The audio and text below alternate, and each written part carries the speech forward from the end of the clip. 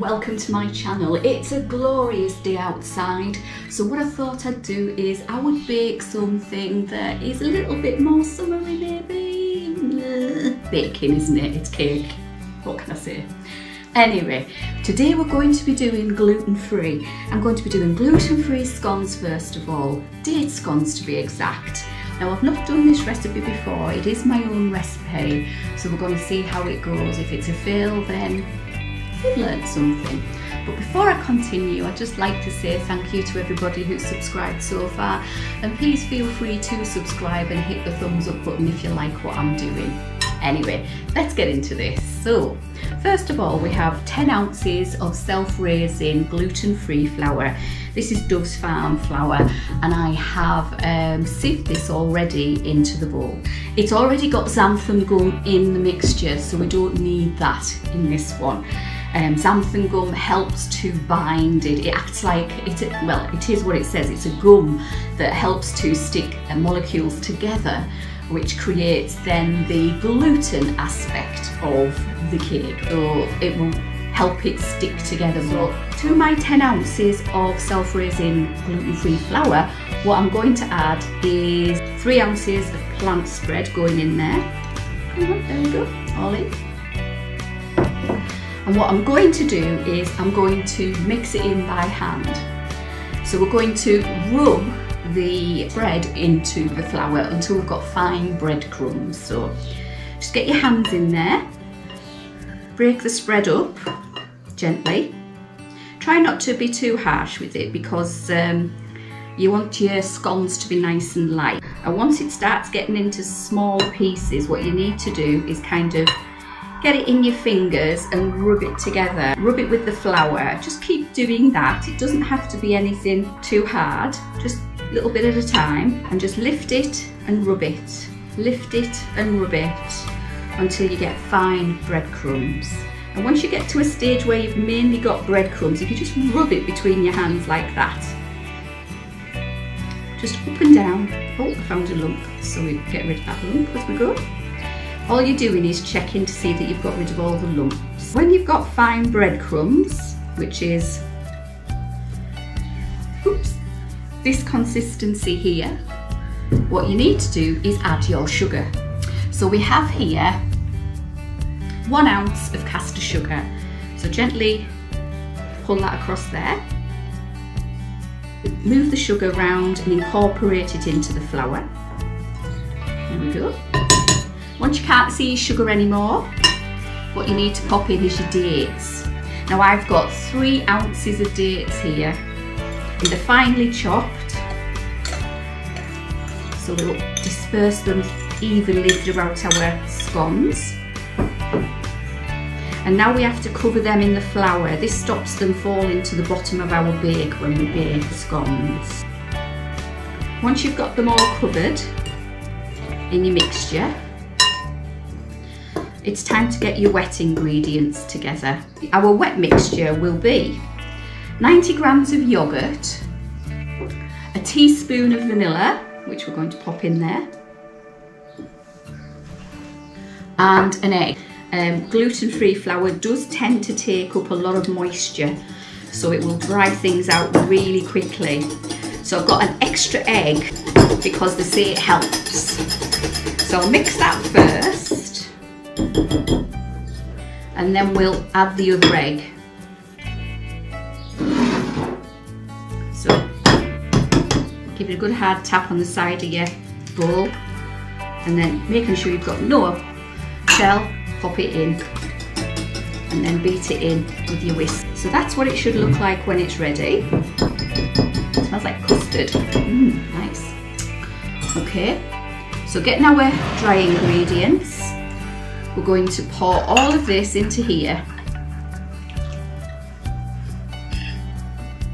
Now it may look like a lot. We need that moisture to help the flour along. The flour will soak up a lot of the moisture. So mix it in and then bring it together slowly in the bowl. What I'm going to do now, we're going to try and not add any further flour to this because it will make it dry. Taking a piece of parchment paper, oops, pop it on your table, your worktop, whatever you want to call it, and we're going to tip out our scone mixture onto our sheet. So then we're going to bring it together gently, don't work it too hard, and we're going to let it sit for a minute or two.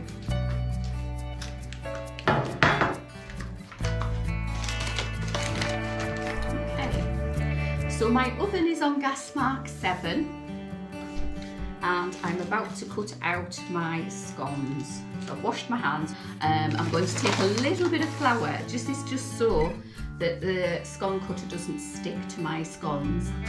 Swish it around in my scone cutter. Now I've got quite a small one here, it's about 2 inches. And we're going to start cutting out our scones. Next one.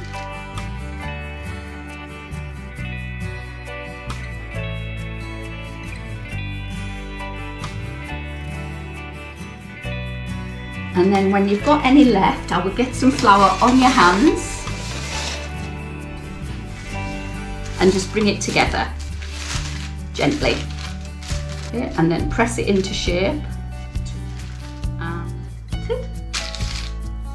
Now we're going to bake them in an oven for 15 minutes on gas mark 7. See you in a minute. Hello, well it's taste test time and my scones have come out quite well really. I wasn't sure whether they would, but they have done. They're lovely and golden. The only thing I might say is next time I think I'd do them twice the thickness they do, because they have spread slightly with the extra egg in there, which I was advised to put in to keep them moist. So let's see if they are still moist. So I have prepared, excuse me, one of my scones. Here we are, and we'll give them a whirl basically. Very good. They're not dry and claggy. They're just delicious, those. Very, very nice. Hello again, and for my next recipe what I'm going to be doing is rhubarb and apple crumble. And it's going to be gluten-free yet again. So we're starting with 100 grams of self-raising gluten-free flour. Again, it's Dove's Farm. To that, what I'm going to add is 100 grams of gluten-free oats and 50 grams of ground almonds. And I'm going to give that a bit of a mix with my hand until it's all combined. Is 125 grams of spread. So that's vegetarian spread or plant-based spread to you and me. And we're going to rub that in with our fingers again. Now this time you don't need to be too adept at this. It doesn't need to be like breadcrumbs. If there is chunks in it, it's not a big issue, because what will happen is it'll just turn into lovely crispy bits.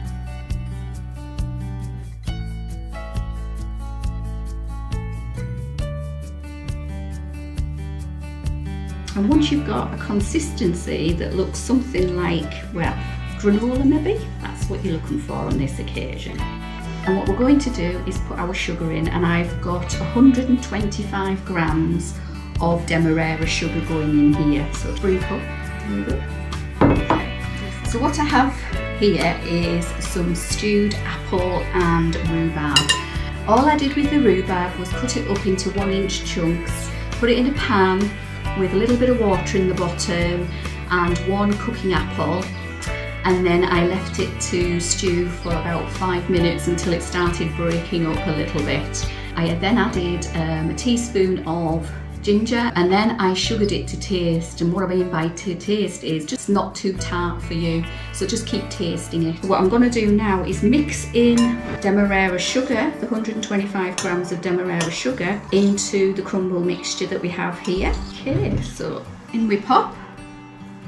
Now we like in this house our crumble to be quite thick, so I'm just going to keep going at it until it fills the dish. Just pile it in the middle and then spread it out. It's the best way to do it.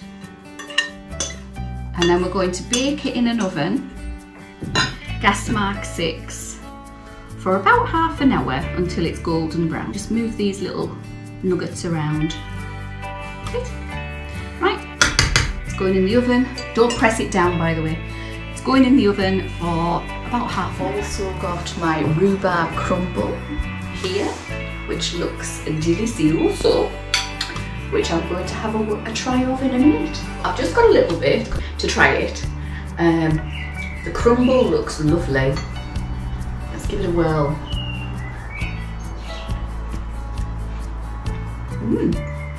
Taste the ginger. Oh, that's gorgeous. And that crumble is lovely and crunchy.